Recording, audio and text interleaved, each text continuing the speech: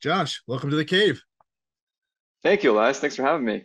Exciting times, man. The listeners and the viewers can watch your recent project that you've been behind the scenes for a while now. Also, Apple TV Plus, Best Foot Forward.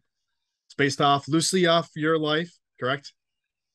That's right. Yeah, it's based off this period of my childhood when I was moving from I had been homeschooled through my childhood, and then I was going to the local public school. So it's about this boy who's making that transfer, and he also happens to have a prosthetic leg.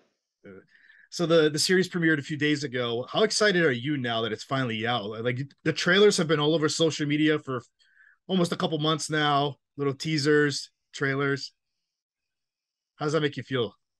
That it's finally out. Yeah, it's amazing. Yeah, after so many years of developing and writing the show for people to finally be able to watch this thing that we've created and to already just be getting so many messages from people who are like I've binged the series or like are watching their second or third time through the season already. Right. It's like 4 days after it's been out. It's like awesome. It's like that's everything you hope for, when you make a show.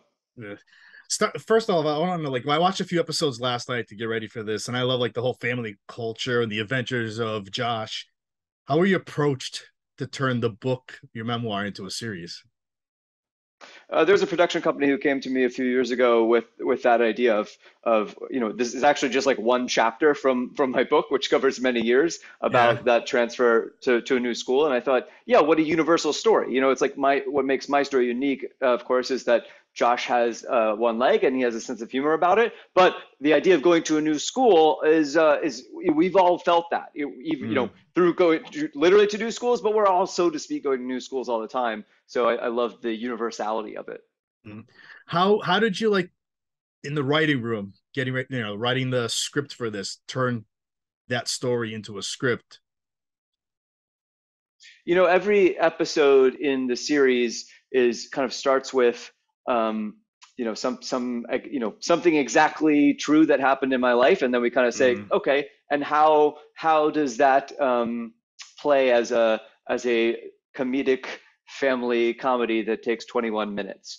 Mm. So I think each thing is maybe what literally happened, and then like sort of a twist to make it work more visually and dramatically. So for example, in the pilot, you saw where Josh on his first day of public school gets tripped by a bully. I Yeah. really got tripped on my first day of public Wow. school by a bully, like after first period. However, my prosthetic leg did not pop off when that happened. Mm. But in our series, Josh's leg falls off. So I think each beat is kind of that, and sort of figuring out then, how does it involve all of our characters, and what does it show visually about Josh? Mm.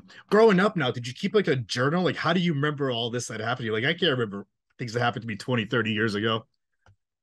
Yeah, I don't. I wrote the book a long time ago now. The book I wrote 14 years ago that the Okay. series is based on. So in some ways, that was closer to then. But a lot of these are stories that I've been telling for a really long time, Mm. and a lot of the plots in the show are also based on stand-up bits, which are Right. maybe based on, again, like a really short story, but then it's Mm. like kind of what are the jokes about it, and then how does it turn into a story for our viewers. You mentioned you already had people that have been DMing you and emailing you about the show. Like, what do you like hope for when people tune in for the first time to watch this, and your experience working behind the set and even like just watching this come back to life pretty much the second time around? Yeah, yeah. I mean, hopefully, what I most want to hear is like people are entertained, Yeah. and when people say they want to watch it a second time, that's like the best compliment I think I could hear. But I think what I'm especially excited about when it happens is when like when I hear from amputees, maybe people, young people who have some kind of surgery like I have had, who are and I've seen a lot of messages like this who say, "Hey, wow, I have one leg or whatever, and I've never felt seen on screen because they're like Mm. when I was growing up, I never saw someone who looked like me on TV or in movies, and so that's what we're trying to fix, and seeing those messages. It's not necessarily our target audience." Right. But it's an audience that I know or I hope that the show is going to be really special to, and so far it seems like that's been the case. Now, throughout the series, is like everything about what happened to you, or have you also made up a few extra things around the show? Yeah, it's loosely based on my life, right? So it's like, Yeah. I think my life serves as the inspiration to the extent that it is helpful to us as writers Mm, in making a fun and entertaining and relatable show about a 12-year-old boy. mm, But we're not. Yeah, the goal isn't to make a biopic. yeah. And so, and things like change a lot, right? It's like they'll like morph, right? We had this idea for an episode about pranks with my artificial leg because I always, as a kid, loved to do pranks with my prosthesis. But then Mm. that story morphed, and there was a bunch of pranks, and then there was like games, and then the episode became a field day episode, and then now it's about field day, and it has nothing to do with the pranks anymore. So it's what we're trying to do first and foremost is tell good stories. We're not making a claim to adhere exactly to my life story. Mm. Have you had friends or family message you and say to you like, "Oh my God, I remember this," or something similar to that? Yeah, yes, actually, one of my friends from high school just texted me yesterday about like because he knew the guy who tripped me Okay. that first day of school, and so yeah, he was saying like, oh man, I was just watching, and I turned to my wife and I was like, I knew the kid who tripped him. Uh, yeah, so that was kind of funny. Now the real question, of course, is will the kid who tripped me will he actually watch it? And will he DM me? That remains to be seen. What how did you go now about casting the perfect Josh? What We went through found that? Josh. Yeah, I mean, we knew very precisely that we wanted Josh to have a prosthetic leg, and he needed to look 12, and he needed to be a good actor, and that's a tall order to find someone that specific. We actually Mm, found our Josh through my social media. We did a casting call and searched very widely and found a number of great candidates, but Logan specifically came from my Instagram and from an Instagram post I did, wow. and he had never acted before. In his life, never had interest in it, but just kind of thought it sounded interesting and tried out. And he's so talented, as you I think will agree after having watched a couple episodes. Yeah, what's his thoughts now? Does he want to stick with acting? He his number one passion is baseball. So Okay. I think he is open to acting to the extent maybe that it doesn't interrupt his baseball, and ultimately, though he wants to be a surgeon and is still, I think, intent on that career rather than acting. Much to the chagrin, I think, of his acting agent now, who who has a lot of work for him Yeah. that in his mind, I think, would interrupt baseball season. Did he ask any advice to you how to play you pretty much? I think to the extent that there was advice conversations before, it was more about like, comfort level with like being on camera and being on a set and memorizing lines, because we weren't necessarily, I think if anything, we were looking for a kid who embodied who we already imagined Josh to be. Mm, So in that sense, like that was part of what we loved about him. He's like such a good actor, but he clearly has that personality. So if anything, we wanted him to be himself on mm. screen because that's what we want to shine through. That's what we want people to see. No, I wasn't 100% sure. Correct me if I'm wrong. Was that you in the clip in the like in the doctor's area? Oh yeah, yeah, that's me. I play Josh's prosthetist. That's the guy Okay.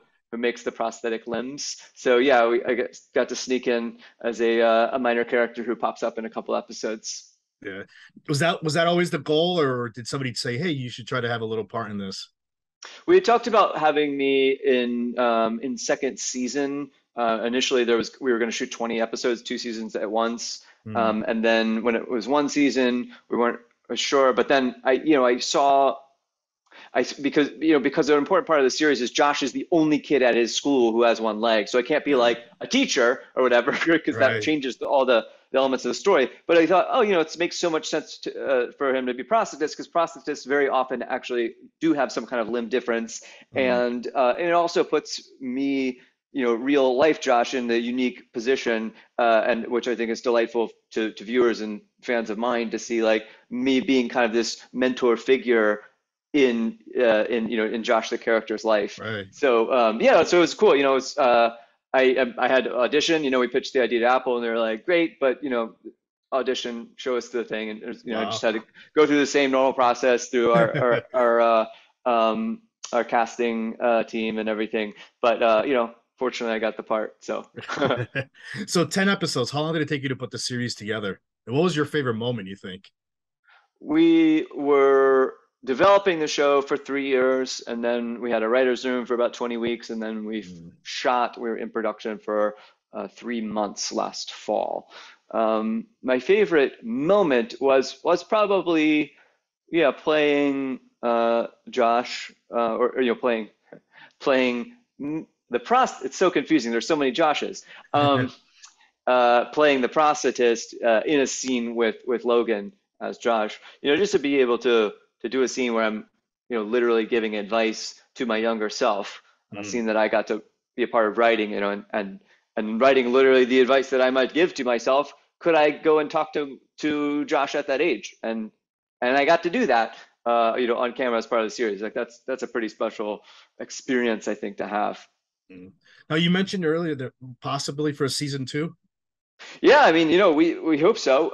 Obviously it depends on the reception to the show and whether Apple TV Plus wants to make more. But I think we, the writers and producers of the show, would love to continue to explore Josh's life. The series just covers the fall semester of seventh grade, so Okay. we'd love to see him continue to get older and try new activities. And in my real life, I became a ski racer and a motivational speaker when I was a teenager. So we'd love Yeah. to see him grow into some of those roles as well.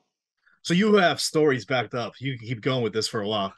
Yeah, I think so. I mean, I'm 37, so I got like 25 more years worth of stories ready to go. But yeah, specifically, in my teen years and in the what I've covered in the book, yeah, I think there's a lot more that we'd love to be able Mm. to explore and see Josh grow in as he gets older and has his sort of coming of age Mm. moments on screen. So Best Foot Forward was dropped a few days ago on Apple TV Plus. What's next for you now? Like do you have any tours coming up for like your comedy, your motivational speaking?